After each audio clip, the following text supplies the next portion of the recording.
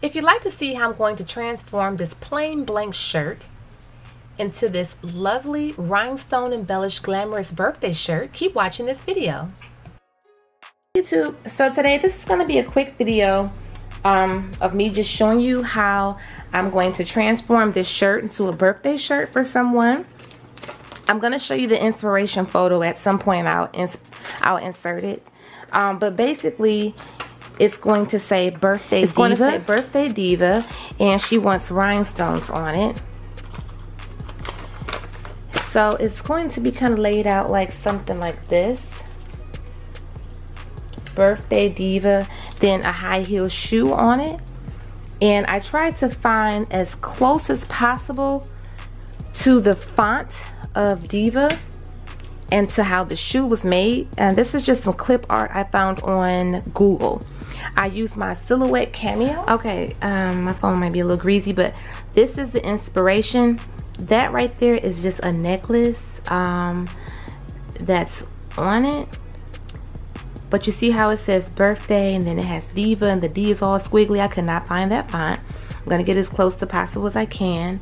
And you see how the high heel shoe is like facing the opposite direction, and it has like, you can add color towards the bottom. Yeah, I'm just going to work with it and try to get it as close as possible. And I never say I can get something to be exact how the photo is. I try to add my own twist or try to make it look better than the original. So yeah, I'm going to go ahead and press this on. I just used some silvery pretty glitter, and I'm going to go to my heat press and press this on really quickly. And she wants it to be blinged out. I used to, okay, that's another thing. You can make rhinestone shirts by using this material called sticky flock. Then you have to cut it with your cutter. The material is pretty thick. It's not that cheap. And then if you don't have that program to make the rhinestones, it could be difficult. I used to make my own stencils, but it was very time consuming. So I just figured I'll be able to do it this way. And this is my first time, but I think it should be cool.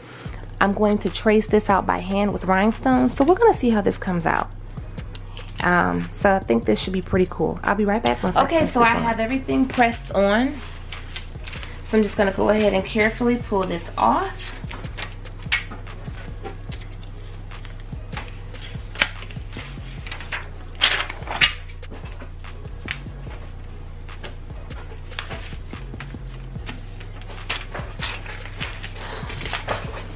Okay, so I have the plastic pulled off. Everything looks good.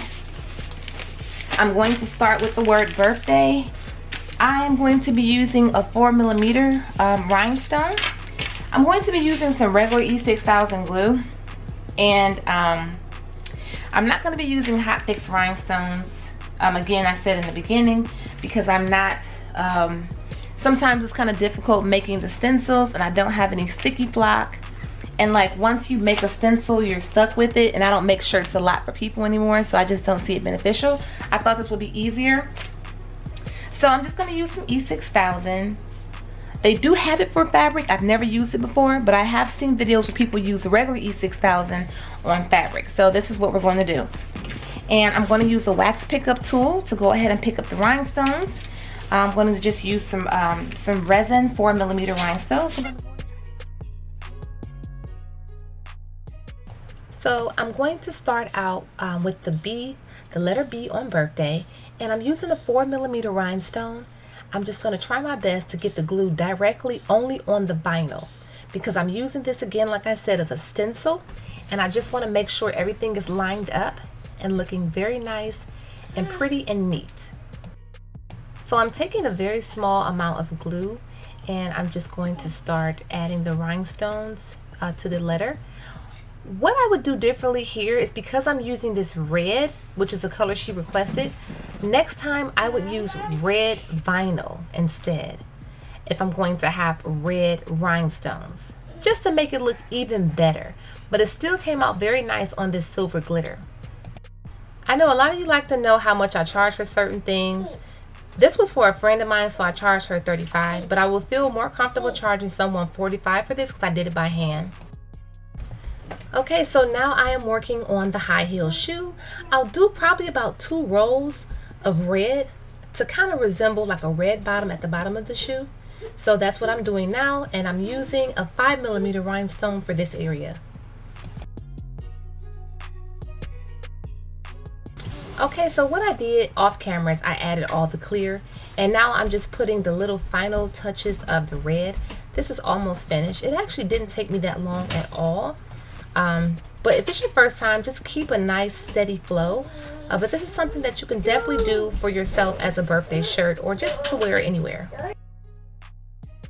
Okay, you guys, here is the final finished result of the rhinestone embellished t-shirt.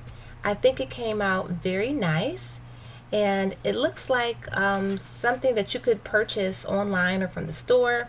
This is something you could easily make as a birthday gift for someone, or you can do it for yourself. What I did was just use some heat transfer vinyl. That's something that you can do if you have like a Cricut or if you have a silhouette cameo, and just take the time to just add the rhinestones on it one by one. If you get a nice paste going, it doesn't take that long. I gave her the shirt since this video was recorded, and she absolutely loved it. It was a big hit. And you can use whatever color vinyl that you want, and I think it looks better if you add the same type of color rhinestone to the same color of the vinyl that you're using. So this can be great for all occasions, and you just download some clip art from Google or wherever you get your images from. You just cut it out. It's really simple. So I really think this was very pretty, and she liked it quite a bit. Thanks you guys for watching this video. Give it a thumbs up if you did enjoy it, or if you found it very helpful or received some cool inspiration from it. Share it on Facebook, and also be sure to check out my other playlists of me rhinestone embellishing other things as well. And check out the links in the description for rhinestones, wax pickup sticks, or rhinestone vendors list if you need one of those as well. I have that information available. Thanks again for watching, you guys. Subscribe if you want to. If not, thanks you guys so much for stopping by. Bye-bye.